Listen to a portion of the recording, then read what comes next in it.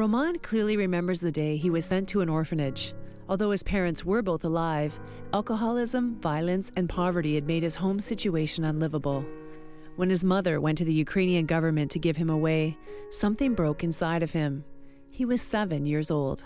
When I left the orphanage, I was so frustrated and angry with my mother.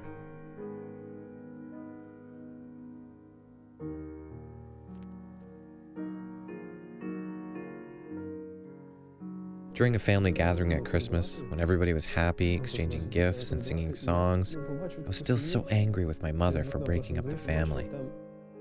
For the next 7 years, anger and bitterness were his constant companions. Every night when I went to sleep, I became more and more angry at the world. I hated everybody. It just got worse and worse. I was like a monster, closed off, frustrated. I just felt so cold towards people. I hated them. But help was coming, although he didn't know it. Students from a seminary outreach program funded by Crossroads Relief and Development invited him and others to a Christian camp for Christmas. Although it was supposed to be a joyful time, Roman didn't quite see things that way. I didn't know what love was. I was rude, frustrated, hated everyone. It felt strange to me that others were different from that somehow. I didn't understand why other people were so good.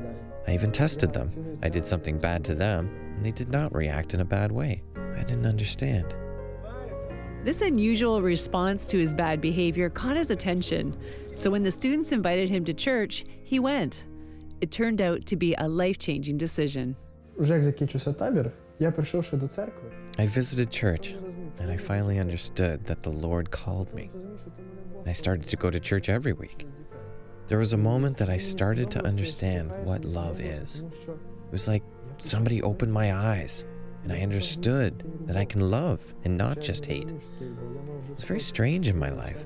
I started to love from that day on. Roman's life was irrevocably changed. But despite giving his life to God and receiving this great love, there was still that deep wound of rejection from his mother.